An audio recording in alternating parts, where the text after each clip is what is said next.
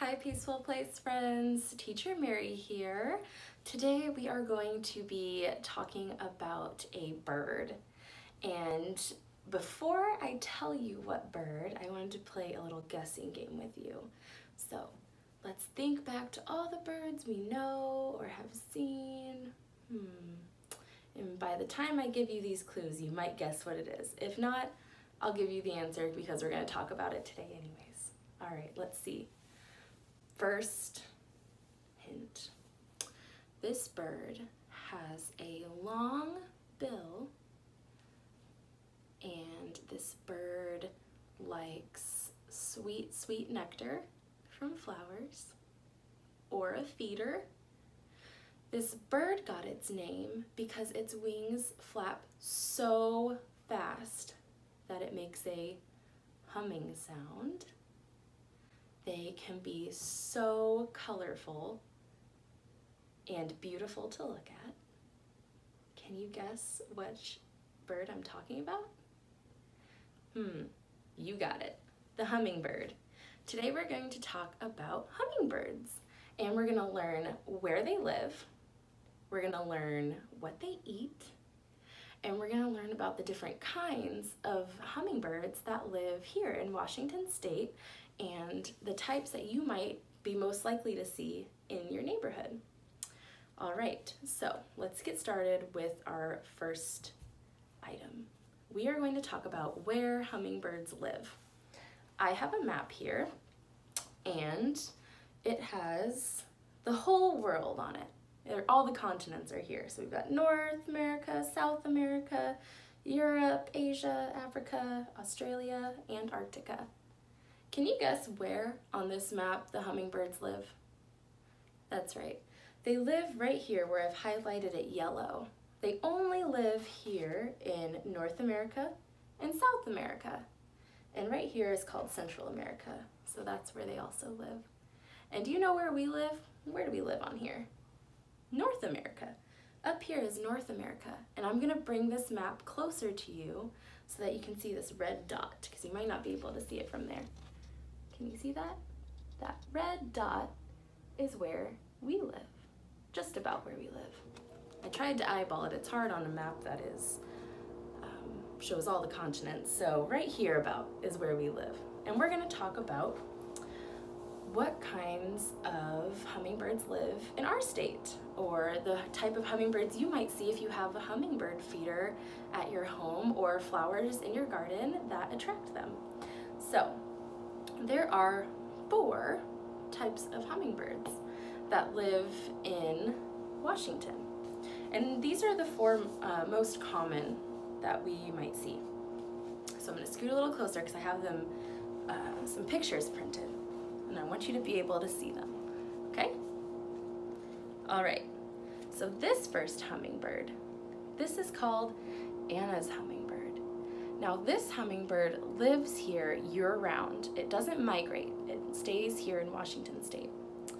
It is the largest hummingbird where we live. It's the most vocal, which means it produces a song that you can hear, and most other hummingbirds are silent, so that's what makes this hummingbird special. And you can see 2 of them here. So this is the male, and this is the female. You'll notice that they look pretty different, or the male looks more different because he's got some more colors on him. So I'm gonna get that in a little bit closer. The male has a dark rose red on the throat and on the crown of his head. His underside is mostly gray, and his backside is metallic or shiny green. And the female, she has a light gray chest, a white throat with reddish brown spots, and her backside that you can't really see in this picture has some brown and green as well. This is Anna's hummingbird, okay? Pretty cool, huh? All right, this next hummingbird, you can kind of tell by the way it looks. It's called black-chinned hummingbird. Now, this is the least common hummingbird in Washington State, but it can be seen flying around in March, which was last month, and all the way through July, so the end of summer. So for fall and winter, it'll migrate south and I'll show you on that map. So we are up here, right? And when it becomes the winter months and gets cold, the bird will migrate down here to where Mexico is, where it's nice and warm pretty much year round. Okay, so let's talk more about this black-chinned hummingbird. So again, you can see right over here is the male, and this is the female. The male has the purple on him. He's got black shimmering throat with purple towards the bottom, and a white body with dark brown spots and a little green on his backside, which you can't really see here. But you'll notice that the female has mostly the same feather pattern all around. She's mostly light, but also has some dark browns, and on her back she's got some green too. So I thought that was cool. I like the purple. Looks pretty cool. All right, the next hummingbird we're going to talk about is called the calliope hummingbird. Now, the calliope hummingbird mostly nests in the mountains and migrates south, so down where I showed you earlier near Mexico. And you'll see that over here again, the one with the colorful feathers is the male, and this is the female. You see the male has those shiny purple feathers and has some green on his backside and a dark brown tail you can see at the bottom there. Now, the female doesn't have those purple feathers. She just has a white throat and underside with some dark streaks in her feathers and a light brown chest and underside. So pretty cool, huh? You can tell the difference between the males and females pretty easy, right? All right, so I'm gonna show you this one. Now, which one do you think is the male? The last few hummingbirds we've looked at, the male has had the more colorful throat area. So this one right here is the male, and this is the female. So this is called the rufous hummingbird.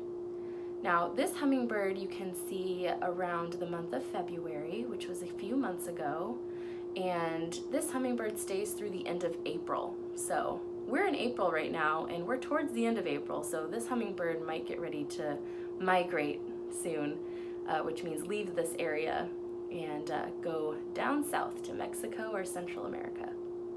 Now, while this hummingbird is here, you will see this hummingbird in your gardens or at your feeder, and then they go to the mountains before they migrate south. So they're only here between February and April, just a couple of months. They head to the mountains for the rest of the summer, and then in winter, they go down south. So you'll see, like we pointed earlier, this is the male, and he has that shiny orange-red throat area right in here. And the female doesn't. She has a white throat with brown speckles, but they both have green on their backs and brownish feathers. Pretty cool, huh? So those are the 4 types that you will see in Washington State, and some of them will even show up in your neighborhoods, at your gardens, or at your bird feeders you might have at home, or sorry, hummingbird feeders, because it's different than regular bird feeders. These birds like nectar, the sweet sugary stuff that comes from flowers. All right. So next, I'm going to show you 2 different hummingbirds that don't live here, but I thought it was kind of cool because I'm going to show you the smallest hummingbird and the biggest hummingbird. And the ones that live here fall between there, more on the large side, not so much the tiny side. All right, so this one is called the bee hummingbird. And the bee hummingbird is the smallest hummingbird. Do you see that? It's on the tip of a pencil where the eraser is. And it's not much bigger than that. So you can kind of tell how small this little hummingbird has to be if he can sit right there on the tip of an eraser and not be much bigger than that. Pretty cool, huh? Now, this is the largest hummingbird. And hummingbirds don't get huge. They don't get really big. They're generally small bird. So this is the largest, and you can see a person's hand, a grown-up's hand, and it's just a little bit longer than that. And that's considered the biggest hummingbird. It's called the giant hummingbird. So it's not super giant, but for hummingbirds it is. So I'll put those two up so they're next to each other. We have the tiniest hummingbird and the largest hummingbird. One is just about the size of the end of a pencil, and the other is the size of a grown-up's hand, all the way down to their wrist. Pretty cool. All right, and this picture I have shows you the tongue of a hummingbird, and I think you can see it right there. It's that white part that's sticking out from its bill. And I just thought it was cool because that's the part that goes in to lick up all the nectar to eat from the flower. So that was pretty cool. They have a little tongue that shoots out from that beak down into the flower where all the nectar is and eats it all up. All right, now we're gonna talk about what hummingbirds like to eat. Well, hummingbirds like to eat nectar. And nectar is the sugary liquid that comes out of flowers. And they like to eat this nectar. Do you want to know how many times a day a hummingbird eats? 10 to 15 times a day. That is way more than we usually eat in a day, right? We usually have breakfast, maybe a little snack, lunch, dinner, maybe even a little extra snack, but that's still only 5 times. These hummingbirds eat up to 10 to 15 times a day. That's a lot, right? Especially for hummingbirds because they're really small, like you saw in some of the pictures. So these hummingbirds love nectar, and they also will sometimes eat flying insects, but mostly it's just nectar they're after. And they can get nectar from flowers like we mentioned, or people will make what is just like nectar in a hummingbird feeder. And when you make your own hummingbird feeder, it's sugar and water. So it's still sugary and sweet, and the hummingbirds like it, and they'll come to your feeder and they'll eat it. So I found some pictures of the different types of flowers that hummingbirds like the most. So I'm gonna show you those, all right? So some of these you might have in your garden. These are also flowers that you can plant in your garden if you have one. I personally don't have a garden, so I would probably put out a hummingbird feeder that I can make from home, and we'll talk about that in a little bit. But first I just want to show you some pictures of these flowers. So these are lupine. They're a beautiful purple flower. The types of flowers that hummingbirds are really drawn to or really like are bright, colorful flowers, especially reds and bright pinks and purples. If the hummingbird sees that, it'll go right to it and look for that nectar that's in there. All right, this next one, sorry, get my picture ready, is called a trumpet honeysuckle. Trumpet honeysuckle. And hummingbirds, the types of flowers they usually like are tubular type flowers, so flowers that kind of stick out, kind of like that center of the daffodil we were talking about a few weeks ago, like long flowers that stick out. And this one, you can see a little bit more close up, that kind of tubular shape. This is called a foxglove.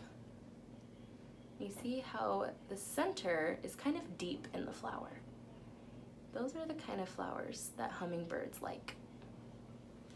So those ones are foxgloves. These ones they really like, and this grows really well in our state and where we live. This is called bee balm. Bee balm. Pretty cool, right? A bright pink. And these ones are called fuchsias. Hummingbirds like the nectar that comes from fuchsias. Pretty great. All right, so we learned what hummingbirds like to eat.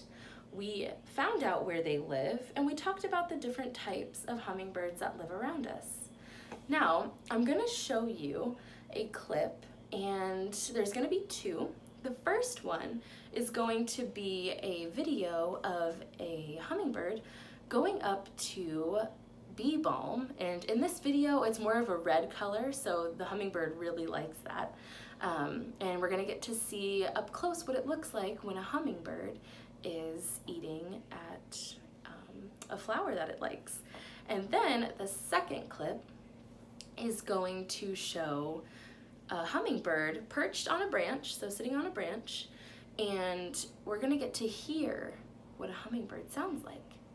And if you can remember, we talked about the Anna's hummingbird, and that's the hummingbird that we're gonna see in our clip, and you're gonna get to hear it, and hopefully in your neighborhood, maybe you'll get to hear it singing its beautiful song and spot it.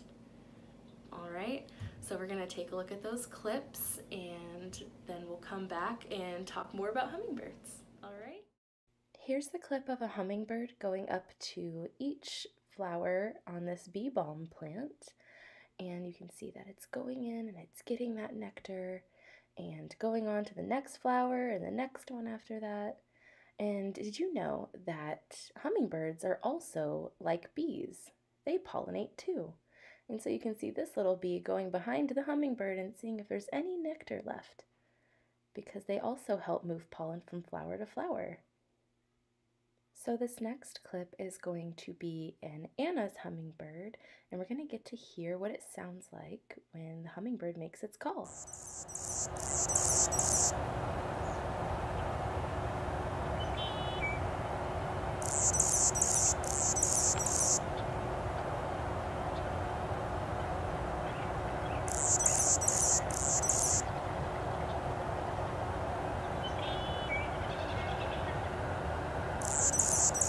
Clips are pretty cool, huh? I love watching videos where it shows hummingbirds going right up to a flower and getting to see it, because sometimes if you spot one, they get startled pretty easily, and if they notice you, then they fly away really quick. So it's nice to get to see a video where we can just see it up close without it flying away super quickly, right?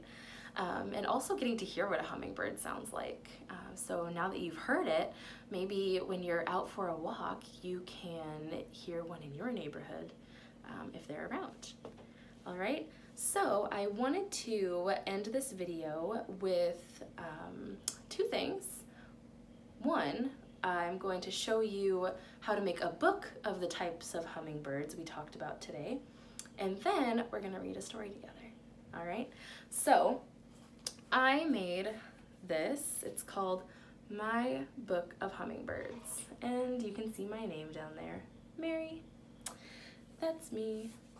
All right, so I will also send you a copy of these ones that are already colored, so that you can look at them while you're coloring and make sure you get those special feathers that each of them have colored in there correctly. So here is my Anna's hummingbird. Pretty neat, huh?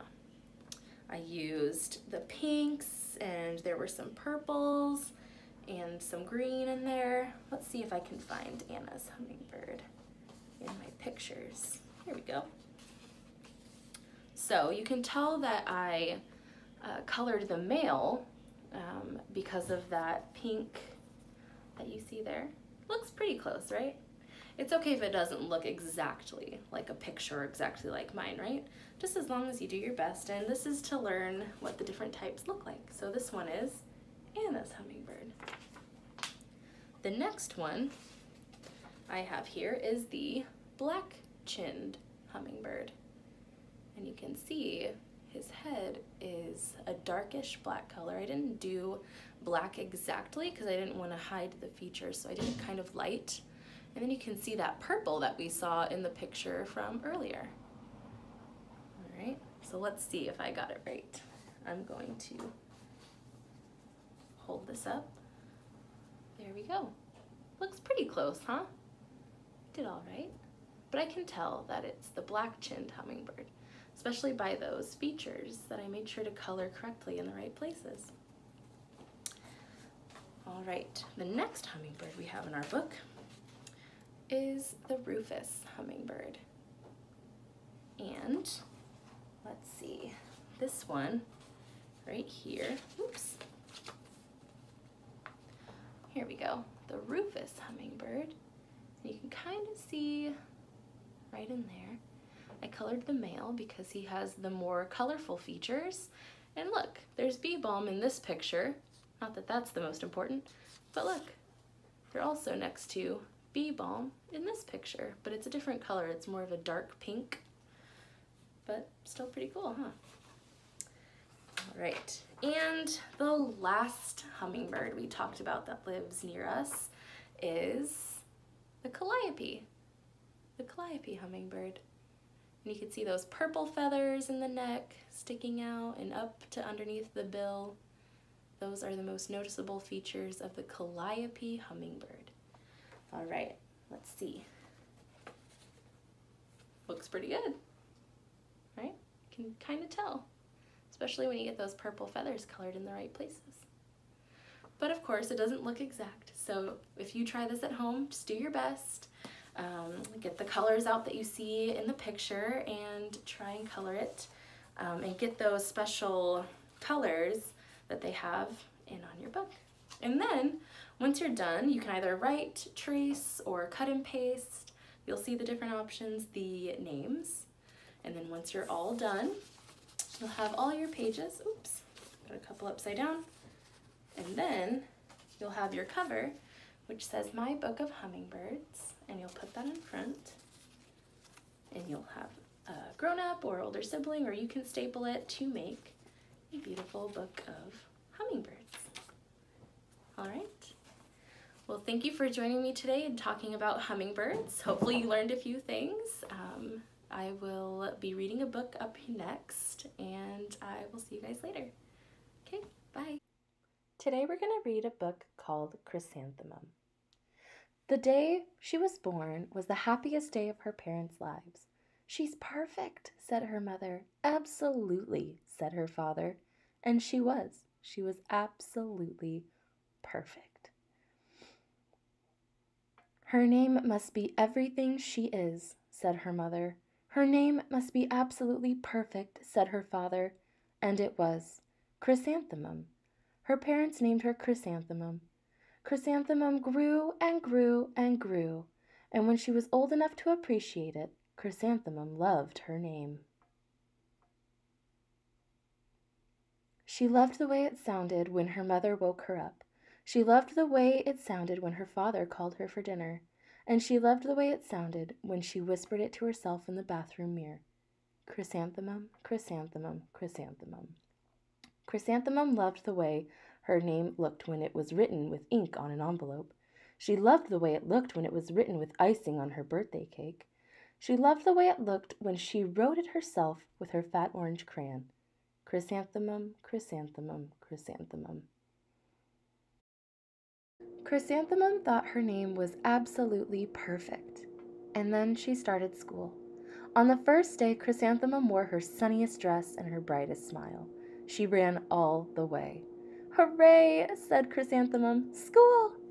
But when Miss Chud took roll call, everyone giggled upon hearing Chrysanthemum's name.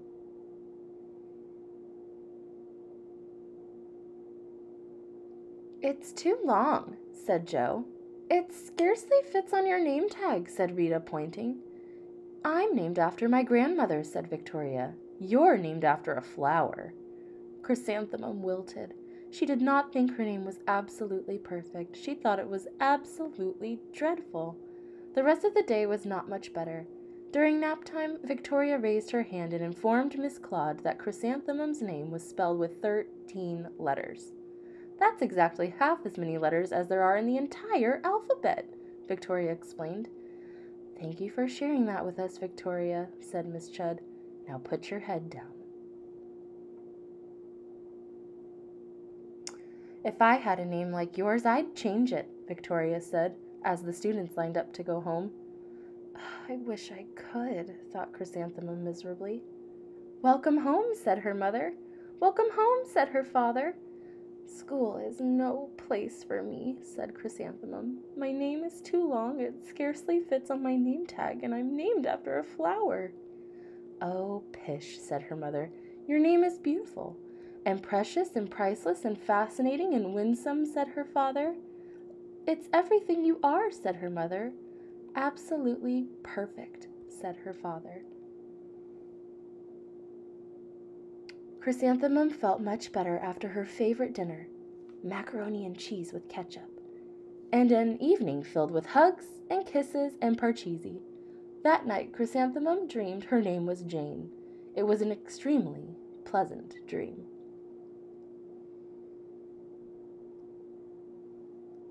The next morning, Chrysanthemum wore her most comfortable jumper. She walked to school as slowly as she could.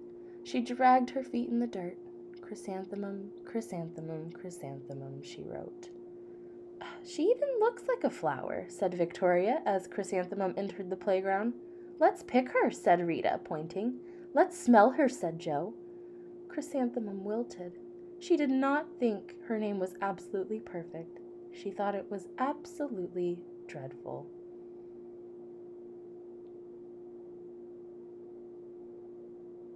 The rest of the day was not much better. During nap time, Victoria raised her hand and said, A chrysanthemum is a flower. It lives in a garden with worms and other dirty things.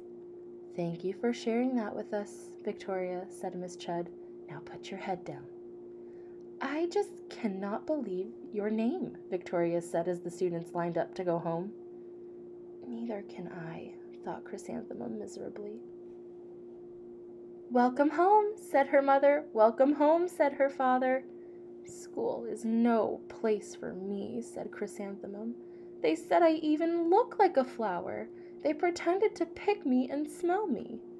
Oh, pish, said her mother. They're just jealous and envious and begrudging and discontented and jaundiced, said her father. Who wouldn't be jealous of a name like yours, said her mother. After all, it's absolutely perfect, said her father. Chrysanthemum felt better after her favorite dessert, chocolate cake with buttercream frosting, and an evening filled with hugs and kisses and parcheesi. That night, Chrysanthemum dreamed that she really was a chrysanthemum. She sprouted leaves and petals. Victoria picked her and plucked her leaves and petals one by one until there was nothing left but scrawny stem.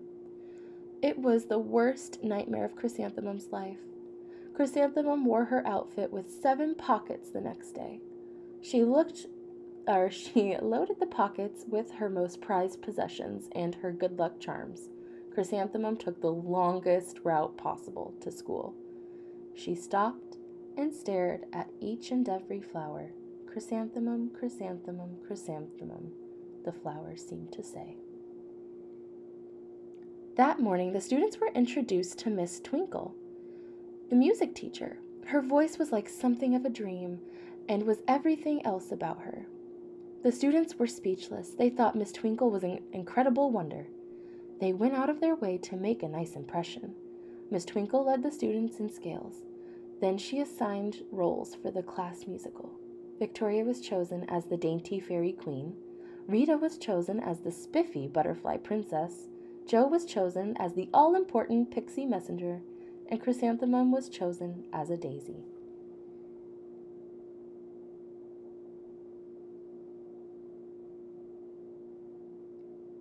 Chrysanthemum's a daisy? Chrysanthemum's a daisy! Joe, Rita, and Victoria chanted, thinking it was wildly funny. Chrysanthemum wilted. She did not think her name was absolutely perfect. She thought it was absolutely dreadful. What is so humorous? Asked Miss Twinkle. Chrysanthemum was the answer. Her name is so long, said Joe. It scarcely fits on her name tag, said Rita, pointing. I'm named after my grandmother, said Victoria. She's named after a flower.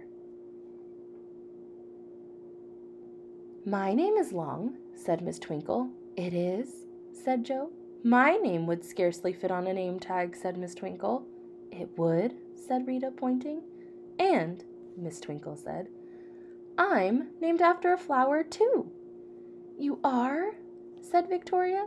Yes, said Miss Twinkle. My name is Delphinium Twinkle. And if my baby is a girl, I'm considering Chrysanthemum as a name. I think it's absolutely perfect. Chrysanthemum could scarcely believe her ears. She blushed, she beamed, she bloomed. Chrysanthemum, chrysanthemum, chrysanthemum. Joe, Rita, and Victoria looked at Chrysanthemum longingly. Call me Marigold, said Joe. I'm Carnation, said Rita, pointing. My name is Lily of the Valley, said Victoria. Chrysanthemum did not think her name was absolutely perfect. She knew it. Wasn't that a great story? Thank you for joining me today, and I hope you all have a great rest of your day, and I'll see you next time. Bye now.